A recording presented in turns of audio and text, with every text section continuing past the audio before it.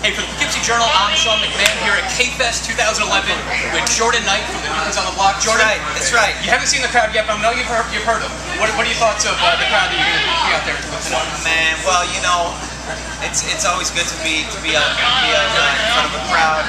Poughkeepsie has shown a lot of love for me, for the New Kids and the Backstreet Boys tour, so just happy to be here. Now, I'm sure one of the songs you're going to do today is "Let's Go Higher" Yes. off the new unfinished CD. Just came out last week. Yeah. What can you tell us about the new CD? The new CD has been a work in progress for over a year now, and you know, it's really dedicated to my fans. It's just chock full of really great songs that I dedicate to my fans. That's about it. Now, for people who don't know, you and the New Kids, you're on tour with the Backstreet Boys. You've been on tour for about 2 weeks now. How's the tour going? The tour's going amazing. Gotten a great response. We put a lot of effort into making the show a really good show.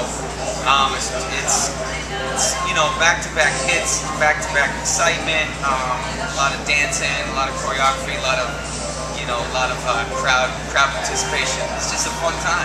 One last thing before I let you go on stage. I know a lot of people want to know, is there going to be a new Kids on the Block CD anytime soon? We're thinking about it. We're thinking about it. Not 100% sure, but you know, we'll see. Right. Well, hey Jordan, I appreciate it.